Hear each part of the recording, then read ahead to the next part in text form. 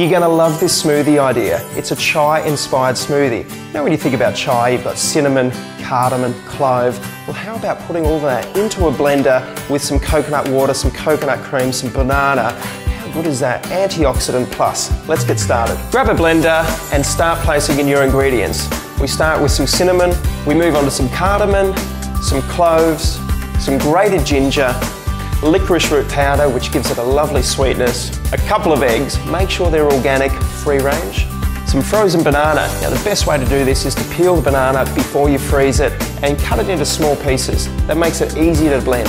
A tablespoon of raw honey, some coconut water, and to finish off, some coconut milk or coconut cream, or even almond milk, rice milk, quinoa milk, soy milk if you desire.